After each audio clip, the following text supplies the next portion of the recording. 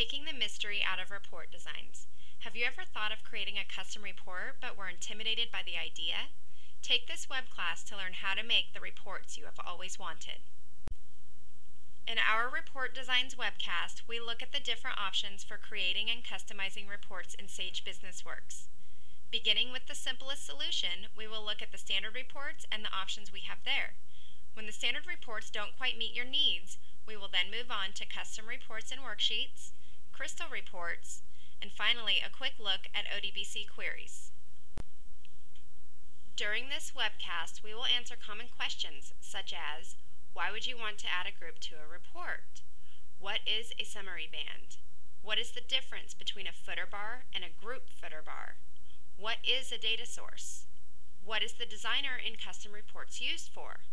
Why would you want to use crystal reports? What does ODBC mean? We will also show you how to take this boring standard invoice list and turn it into this colorful organized invoice list broken down and totaled by customer. Along with the custom reports, we will also show you the other reporting options available for Sage BusinessWorks and how using Sage BusinessWorks custom worksheets allows fast exporting of information into Excel while also providing some simple formatting.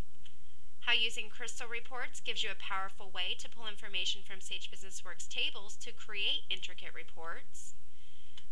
And how using ODBC access from another application, such as Excel, pulls data into the application. Then the features of the application are used to create a report. If this sounds like it might be of interest to you, please visit our website listed above. Click on Real Time and then scroll to the Taking the Mystery Out of Custom Reports class.